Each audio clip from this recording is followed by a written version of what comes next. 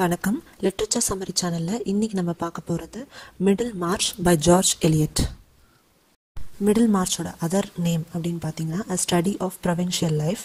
இது பப்ளிஷ் ஆன year 1871 to 1872. இது 8 பார்ட்ஸை பப்ளிஷ் ஆயிருக்கு. இந்த நாவலோட ஸ்பெஷாலிட்டி என்னென்னா மிடில் மார்ச் அப்படின்ற ஒரு ஃபிக்ஷனல் பிளேஸில் நடக்கிற கதையெல்லாம் சொல்லுது. இதில் யாரும் ஒரு ப்ரொட்டகனிஸ்ட் அப்படின்னு கிடையாது. அந்த இடத்துல நடக்கிற கதைகள் எல்லாம் சொல்லுது. இது கண்டெம்பரரியாக ரொம்ப ரெலவெண்ட்டாக இருக்குது. Catholic emancipation, death of George IV, the dissolution of the parliament of 1831, out break of cholera, reform bill, இது எல்லாத்தையும் பற்றி பேசுது. இந்த கதையோட கலந்துருக்கு இந்த விஷயங்கள் எல்லாமே. அதனால் இந்த நாவல் ஒரு இமீடியட் சக்ஸஸ். இந்த மிடில் மார்ச்சில் ஏகப்பட்ட கேரக்டர்ஸ் இருக்காங்க. ஸோ டைரெக்டாக நம்ம பிளாட்குள்ளே போயிடலாம். டாரத்தியா ப்ரூக் அண்ட் சீலியா இவங்க 2 பேரும் சிஸ்டர்ஸு. இவங்க அங்கிள் ப்ரூக் அப்படிங்கிறவங்க கிட்ட வளர்றாங்க. அப்போது இவங்களுக்கு கல்யாண வயசு வருது. They have to choose their husbands. James satem அப்படிங்கிறவர் டாரத்தியா ப்ரூக் மேலே இன்ட்ரெஸ்டடாக இருக்கிறாங்க. ஆனால் டாரத்தியாவுக்கு லைஃப் டைமாக ஒரு நோபல் ப்ராஜெக்ட் எடுத்து பண்ணணும் அப்படிங்கிறது தான் அவங்களோட ஆசை. அதனால் அவங்களுக்கு ஜேம்ஸ் சேட்டம் பிடிக்கல. காசபான் அப்படிங்கிற ஒரு ஸ்காலர்லி பர்சனை விரும்புகிறாங்க. அவரோட ஒர்க்குக்கு இவங்க கூடவே இருந்து எப்போ ஹெல்ப் பண்ணணும், அவர் ப்ராஜெக்ட் கம்ப்ளீட் பண்ண ஹெல்ப் பண்ணணும் அப்படின்னு சொல்லி நினைக்கிறாங்க. ஸோ டாரத்தியா காசபானை மேரி பண்ணிக்கிறதுக்கு விரும்புகிறாங்க. அப்புறம் சீலியா ஜேம்ஸ் சேட்டம் கல்யாணம் பண்ணிக்கிறாங்க. டாரத்தியாவுக்கு சீக்கிரமே புரியறது என்னென்னா காசபான் அவரோட ஒர்க்கில் ரொம்ப அப்சஸ் ஆகி கிடக்கிறாரு. அவங்களுக்கு டோட்டலாக மேரேஜ்லேயும் இன்ட்ரெஸ்ட் இல்லை, டாரத்தி மேலேயும் இன்ட்ரெஸ்ட் இல்லை அப்படின்னு இவங்களுக்கு புரியுது. காசபானோட கசின் வில் லாடிஸ்லாவை மீட் பண்ணுறாங்க. அவர் ரொம்ப ஒரு சார்மிங்கான யங்கான ஹேண்ட்ஸம் யங் மேன். அவர் ரொம்ப ஃப்ரெண்ட்லியாகவும் கேரிங்காகவும் இருக்கிறாரு. டாரத்தியாவும் வில்லும் நல்ல ஃப்ரெண்ட்ஸாக இருக்கிறாங்க. அவரோட கம்பெனி இவங்களுக்கு ரொம்ப பிடிச்சிருக்குது. ஆனால் காசபானுக்கு கொஞ்சம் கொஞ்சமாக ஜெலஸாக ஃபீல் ஆகுது. காசபானுக்கு ஒரு பக்கம் அவரோட ஒர்க்கோட அப்சசிவ்னஸ், இன்னொரு பக்கம் ஜெலஸ் ஃபீலிங். டாரத்திக்கு அவங்க ஹஸ்பண்ட் கிட்ட இருந்து ஒரு அட்டென்ஷனும் இல்லை. ரெண்டாவது வில்லோட ஃப்ரெண்ட்லினஸ் அவங்களுக்கு பிடிச்சிருக்கு. எனிஹவ் இது ஒரு அன்ஹாப்பி மேரேஜாக தான் இருக்குது. இன்னொரு பக்கம் டர்ஷியஸ் லிட்கேட் அப்படின்னு ஒரு டாக்டர், அவர் மிடில் மார்ச்சுக்கு வராரு. ரோசமின் வின்சி அப்படிங்கிறவங்க மிடில் மார்ச்சோட மேயர், அவங்களோட டாட்டரு. அவங்களுக்கு அவங்களையே ரொம்ப பிடிக்கும், தன்னை பற்றி ரொம்ப பெருமையாக நினச்சிக்கிறாங்க. அப்புறம் வேர்ல்ட்லி திங்ஸ் மேலெல்லாம் அவங்களுக்கு ரொம்ப ஆசை இருக்கும். அவங்க லிட்கேட்டு ரொம்ப பிடிச்சி போயிடும் அவங்களுக்கு. ஸோ எப்படியாவது அவங்கள கல்யாணம் பண்ணிக்கணும் அப்படின்னு சொல்லி நினைப்பாங்க. ஸோ லிட்கேட்டும் ரோசமண்டும் கல்யாணம் பண்ணிக்குவாங்க. ஸோ அவங்க மேரேஜ் லைஃப்பும் ரியாலிட்டி இல்லை அப்படிங்கிறத அவங்க புரிஞ்சுக்குவாங்க. 2 பேரும் they are not made for each other. ஏன்னா ரோசமெண்ட் ரொம்ப அதிகமாக ஸ்பெண்ட் பண்ணுவாங்க. அவங்களுக்கு எக்ஸ்பென்சிவ் திங்ஸு, ஜுவல்லரி, ஃபர்னிச்சர் இதெல்லாம் தான் ரொம்ப பிடிக்கும்.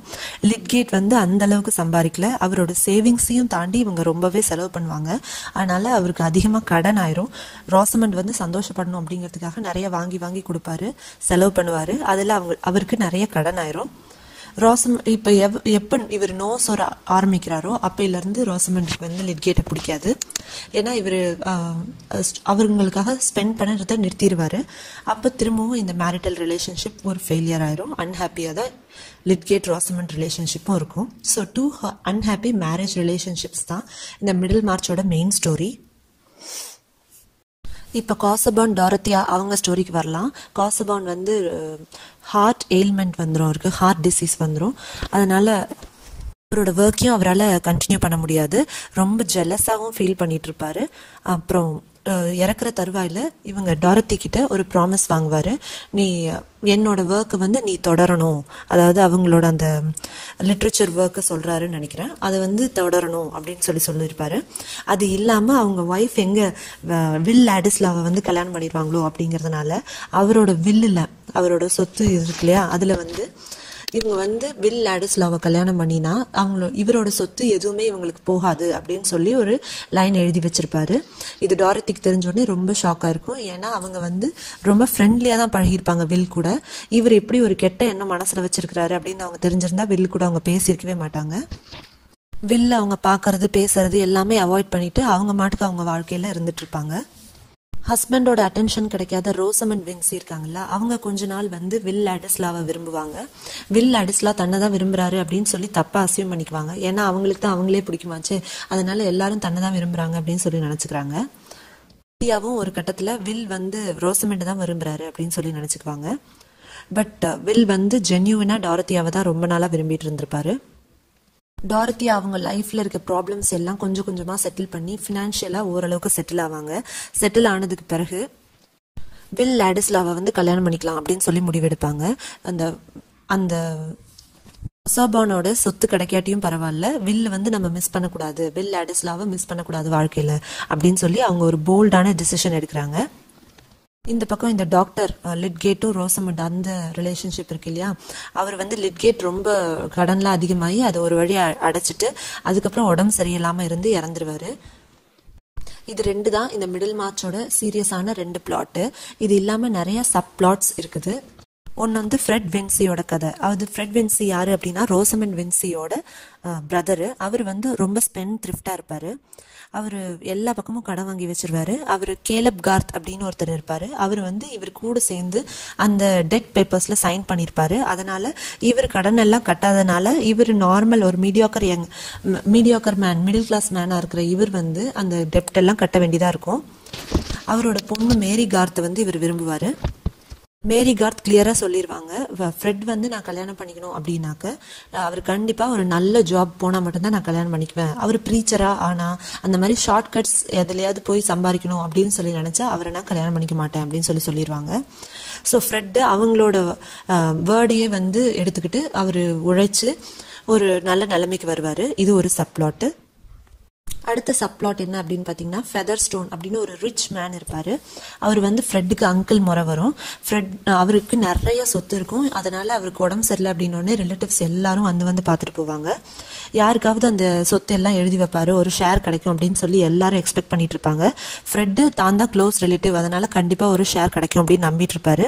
ஆனால் அவர் இறக்கும்போது அவரோட இல்லெஜிட்டிமேட் சன்னான மிஸ்டர் ரிக்குக்கு எல்லா சொத்தையும் எழுதி வச்சுட்டு போயிடுவாரு. எல்லா ரிலேட்டிவ்ஸும் வந்து டிசப்பாயிண்ட் ஆயிடுவாங்க. ஸோ இது ஒரு சப்ளாட். மூணாவது சப்ளாட் அப்படின்னு பார்த்தீங்கன்னா, புல்ஸ்ட்ரோட் அப்படின்றவர் ஒரு இன்ஃப்ளூயன்ஷியல் மேன். மிடில் மார்ச்லேயே வந்து ஒரு இன்ஃப்ளூயன்ஷியல் மேனாக இருப்பார். அவர் ரஃபேல்ஸ் அப்படின்ற அவரோட பாஸ்டில் இருக்கிற ஒரு மேனை வந்து மீட் பண்ணுவார். இந்த ரஃபேல்ஸும் புல்ஸ்ட்ரோடும் சேர்ந்து நிறையா இல்லீகல் பிஸ்னஸ் இதெல்லாம் பண்ணியிருப்பாங்க.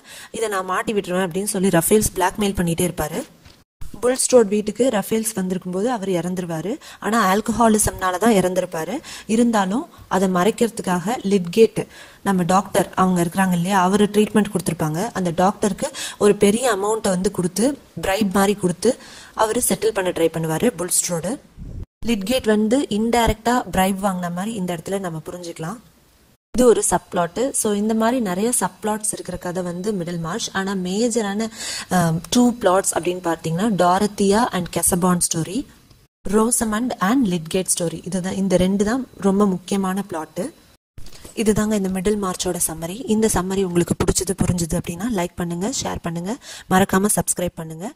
Thank you so much for listening.